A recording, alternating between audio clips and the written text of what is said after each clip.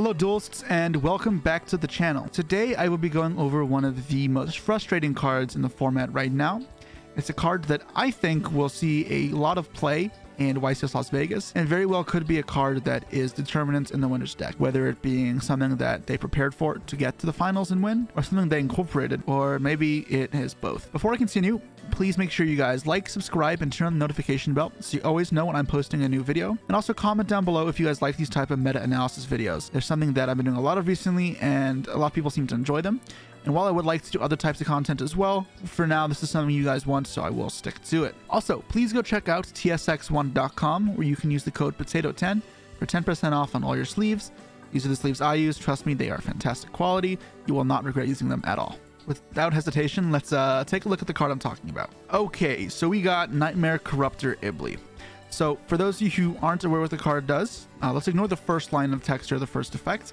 I'll read the rest out to you. You cannot special summon monsters except link monsters. Okay, why would I play this? This card, in its owner's control, is sent to the graveyard. Special summon this card to your opponent's field in defense. So this is like the branded combo that summons Raw Disciple to your opponent's field, where your opponent can't summon anything.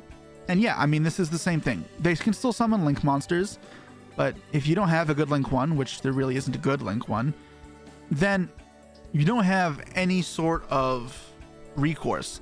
You can normal summon a monster, and theoretically you can make a link 2, which most decks have at this point. That's not much of a stretch. But what if they have any sort of, removal? They have a Rise Heart, they have Book of Moon, they have Smashers. They banish your normal summon, and you're still left with iblee. So you can't special summon. This matters for more ways than one. Say you're playing against YuGiOh, and you're siding on the Nibiru's and Lava Golems, and you're all excited now. You're like, yeah, they got me game 1. They thought they were slick with their combo, but now I got my side deck ready.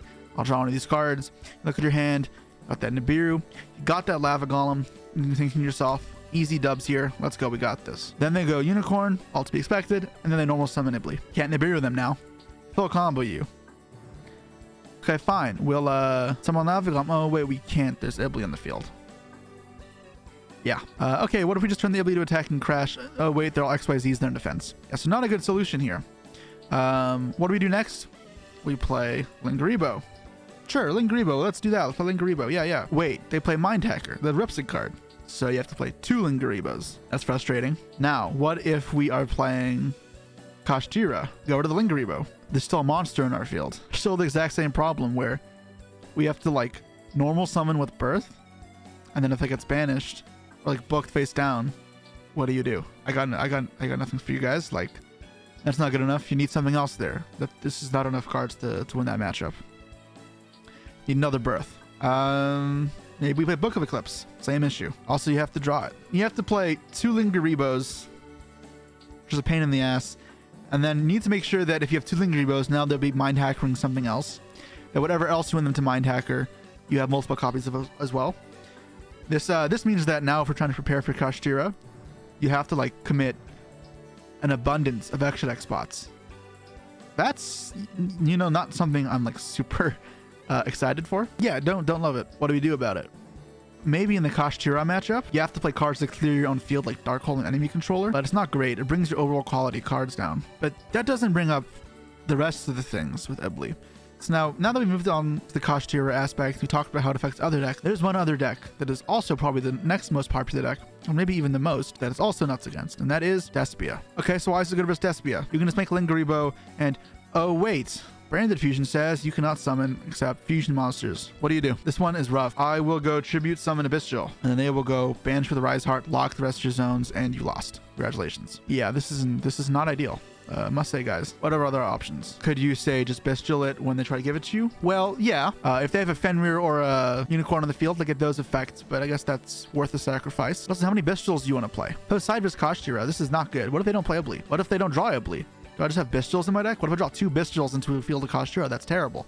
Even if I have Lava Golem, who says I can even play after that? That is part of the problem I'm having now with this. They could say, fine, iblee is not a searchable card, and they have to draw it. Now, while I don't love the fact that you have to concede to some of these floodgates, because it's a rather high percentage of games they'll just kind of shove off to the side as unwinnable, maybe that's what you have to do. Ideally, you find something that's more of a middle ground. Eclipse is great because in the the matchup for Despia, you can eclipse the iblee and that's also hit. If your opponent knows you play no hand traps, no lava golems or sphere modes, then they can just go hit all your back row.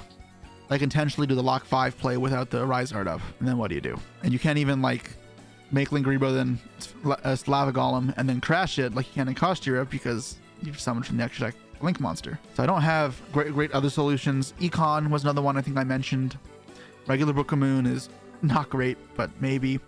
This Dark Hole, your options are limited. But okay, even if we move past this and we say they won't have it, surely they won't have it. Well, maybe people start playing level 2 engines. Let me show you what I mean. Here I have my Sprite hand. It's fine. And now I can go Fenrir, grab anything. What do I want? This deck probably just another Fenrir is fine. I get extender, but probably don't need the extender. Normal summon, special summon, makes brand, you know, chilling right now. 2 more bodies. Now turn everything level 2. Fantastic. Here we go, gigantic. First you make this, and defense mode is important. And we can summon iblee from the deck. You have to summon Mannequin Cat first here because this locks you out of summoning anything but links. Now we link the iblee off, and this for Beacop. This goes here. This can special from deck. I can summon one of the same attribute. So I can go blue, jet, smasher. You can exceed these, or you can just chill and save them for an OTK next turn with like Mosquito. You can make like Jane Buster. Still working out what would be best. But yeah, Beacop. Dark to protect this. Then even if you wanted to set up like a guys in attack, they can crash, but I figured it doesn't matter much. Smasher hits the normal summon. I have this. I could go Carrot instead if I want to negate the Eclipse, but I already have one because of this. And yeah, that was fun. Nice playing, guys. Nice, stupid card. May as well call the stupid barrier statue the Stormwinds because that's what it looks like here. And yeah, I don't see much counterplay to this. You can't Bistral at that point. The Gigantic Sprite resolved. So what are you doing there? That wasn't a particularly great hand. That was just fine. That was normal summon Angler with a red and a Fenrir, which is not that crazy. Yeah, guys, that's all I really can say to you. I'll show you the Sprite deck quickly. It's very, very concept-ish, but I figured if iblee's a good card, I kind of want to just have iblee control. And that's really all this is. Very, very, very 5-second build. It was just pretty much get to that lock with iblee Mannequin Cat. But yeah, I think this card might be a terror on the metagame for a bit. So I think you guys should keep it in mind. And I think you guys should also play it if it works with your strategy. And keep in mind, don't need to force everything. If you have a good winning condition already, great. But if you're scared of stuff like Lava Golem, then, or like even just you don't have a good end ward versus Kashta or Branded, throw this in here. Heck, if you're playing goddamn Labyrinth, you could throw iblee in because now they can't Lightning Storm you either. I guess if they play Lingaribo, it's kind of annoying. But yeah, I mean, this card is great. Just consider it. That's all I'm saying.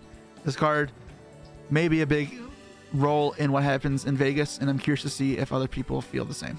Anyways, that's it for now, and I will see you guys next time. Peace.